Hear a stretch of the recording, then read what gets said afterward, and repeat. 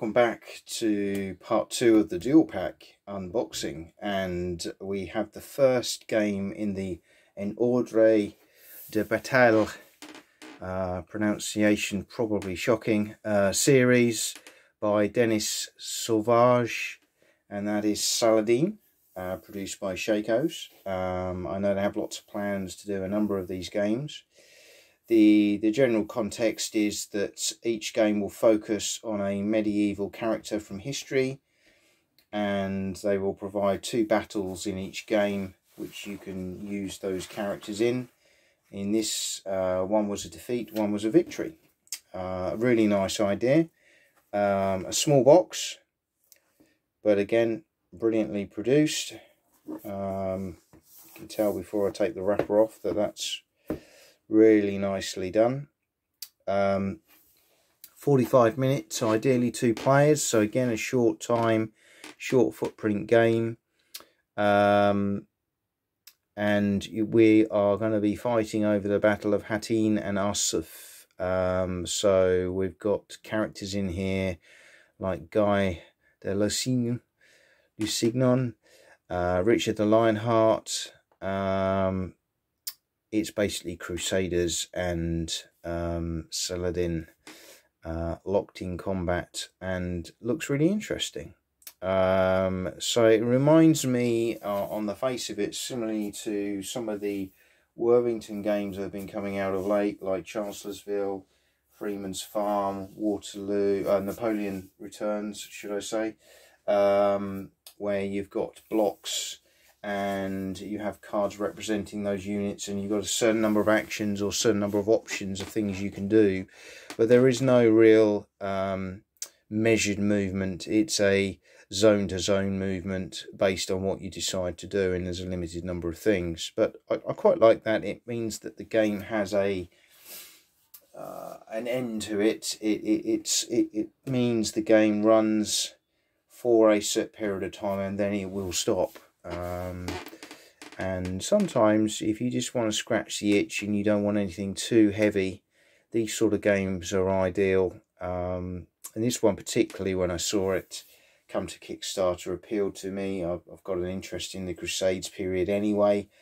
2 battles for the price of 1, and some interesting concepts I saw in the initial playthroughs, overviews done on YouTube by some of the other YouTubing channels out there.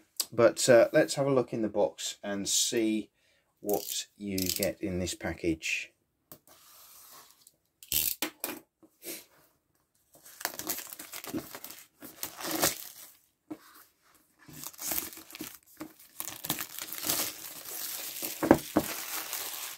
Okay.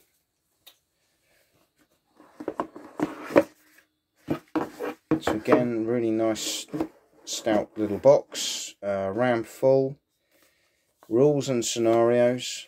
Artwork is lovely, really nice artwork. I've got a little player's aid on the back, nice. So this book here, 23 pages. We've got the scenarios in the back, which is nice.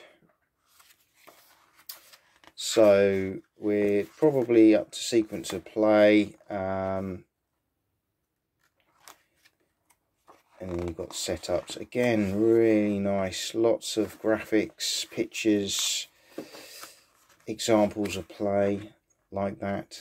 Again, it keeps it nice and simple, nicely produced, full colour.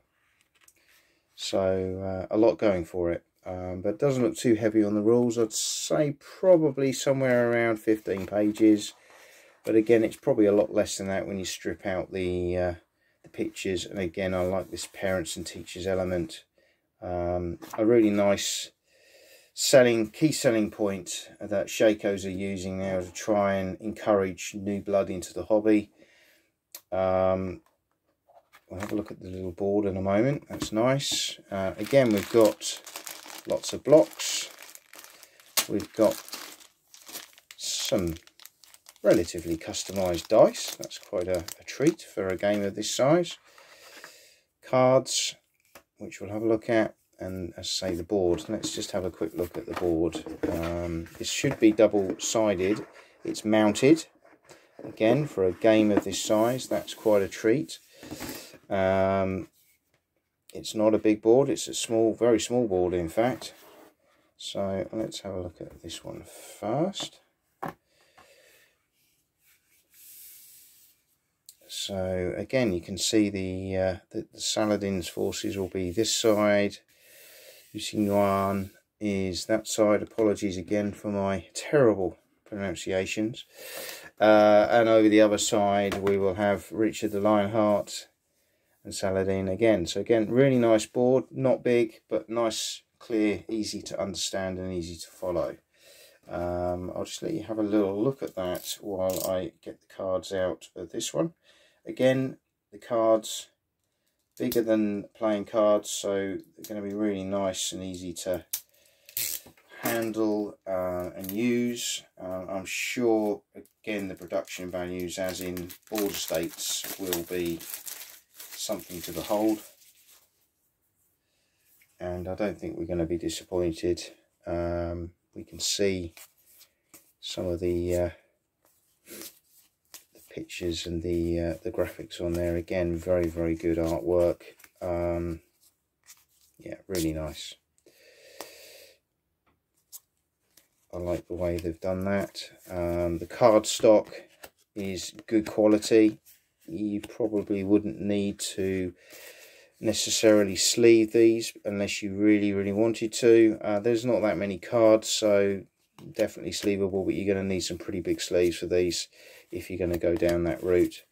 But overall, another excellent production value produced game from Shakos. That's the third game in the series I've got from them now. So this is the first of this particular type of series, but my third game from Shakos, should I say. So I have these two, and I also have Napoleon 1807, which I'm really looking forward to getting to the table. The campaign looks really interesting, and again, it looks a really nicely produced game. So that's Saladin. Again, hope to, if not a playthrough, give you a bit of an overview of the rules in a bit more detail in a future video. Look forward to seeing you again soon. Thanks for watching.